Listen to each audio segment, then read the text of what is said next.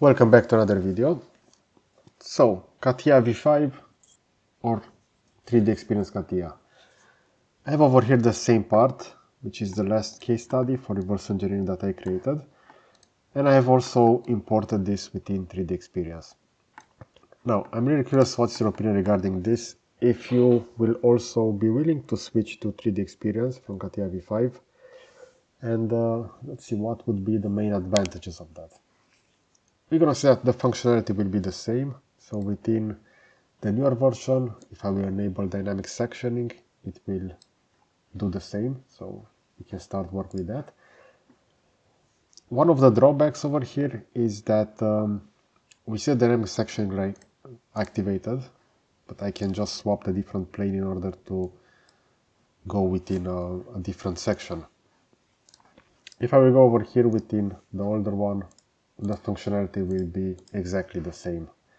So there are no changes regarding this. So regarding the review part of the components, I'm really curious regarding part design and so on, if people have seen anything different, because from what I've seen, the functionality will be exactly the same.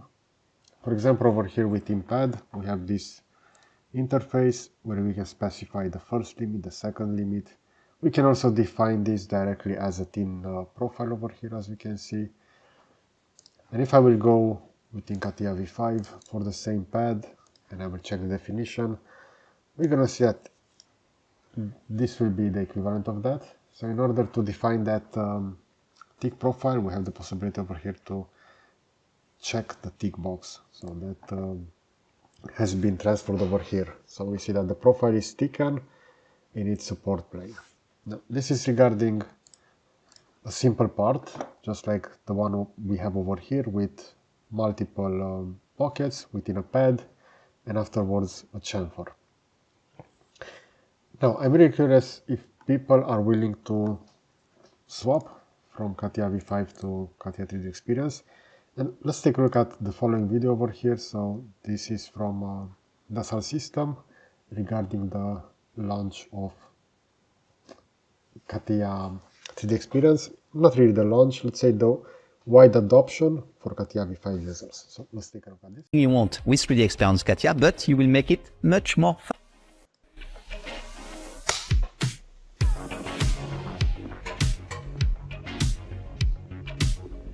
Today, we'll talk about the benefits of moving from CATIA V5 to 3DExperience CATIA.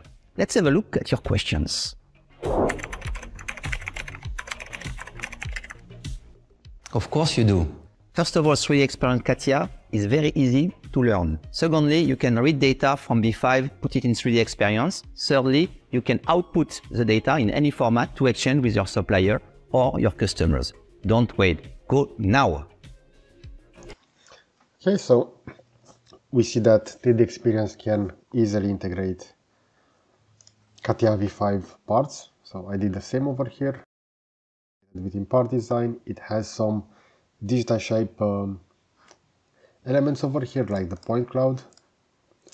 And we can have all of those transferred over here. So we see the point cloud. If I will go to properties, the same exact graphic properties will also be available over here. So regarding this, the functionality will be the same. The main advantage is that the viewport over here will look a little bit better.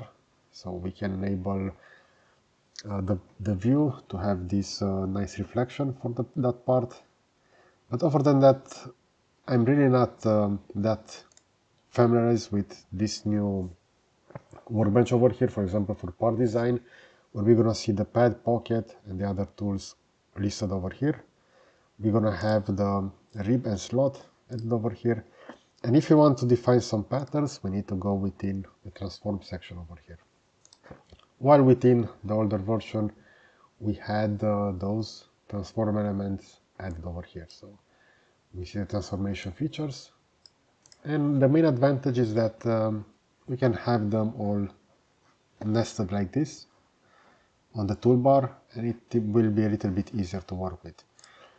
I'm sure that within CATIA V5 you can also customize this, but in some workbenches, for example, over here where we see the essential, there are tool palettes everywhere over here. And in some cases, within some workbenches, those tools, like over here, for example, tools, we're going to see that they will not all be added within the viewport, and we can pan around to access all of those. I'm sure that we can also rescale this, so like this, and afterwards we're going to have them all positioned. But I'm really sure that most CATIA users are familiarized with that older system from CATIA V5, where you can just drag them over here. You can hold down Shift in order to make them vertical, horizontal. You can just customize your user interface a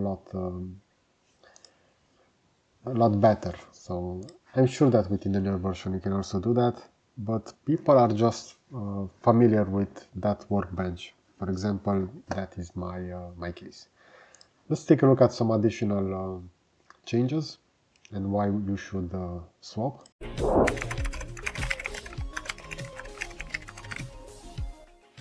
Yes, there are a lot of differences. You have extra capability that are coming directly from 3DExperience. So not only, again, you will day one be able to do everything you want with 3DExperience CATIA, but you will make it much more faster. So the gain is there. Go ahead. So regarding solid modeling and surface modeling, there are many additional tools over here. Workbench, so usually you can do that over here on the 3D rolls, and over here you can swap those. You're gonna see a wide variety of workbenches over here. But within CATIA V5, it's a little bit, let's say in some case the transition is a little bit faster. If I just want to go within generative shape design, I can just do that. I can also customize over here, or I can add them as quick workbenches over here as well. So maybe it works a little bit better. Also regarding the startup of the software, CATIA V5 will start in a few seconds, while CATIA 3DExperience will require roughly around, let's say, around 20 to 30 seconds, at least in my case, when you just gonna start it initially. Afterwards, you can swap the workbenches without having to wait. But the initial startup of the software, since this is a cloud solution, at least in my opinion, takes a little bit of time. Okay, so let's take a look at the following reason why you should swap.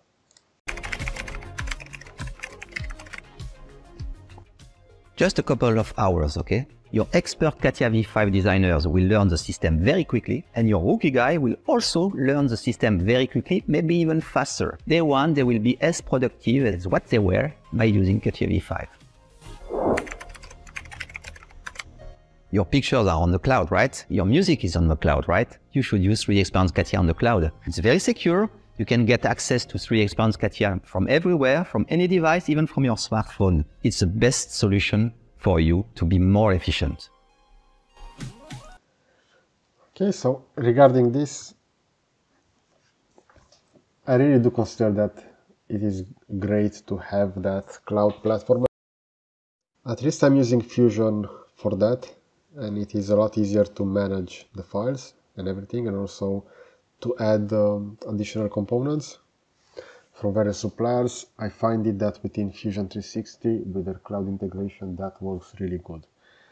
And I'm sure that is the same within 3DExperience. I haven't used it yet, but all I know is that over here within CATIA V5, mainly the catalog browser is quite big over here. So all of these are quite old. So depending on your build, you see over here my build 27.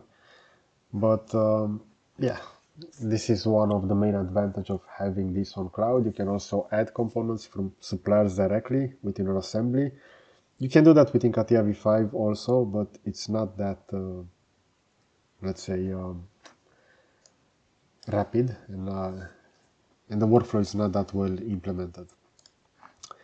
Okay, so I hope you enjoyed this kind of content. Let me know in the comment section if you are also deciding to give CATIA 3DExperience a try, or mostly if you will still continue to use CATIA V5.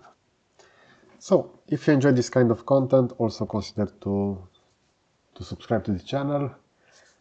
So, that's it. Thanks for watching.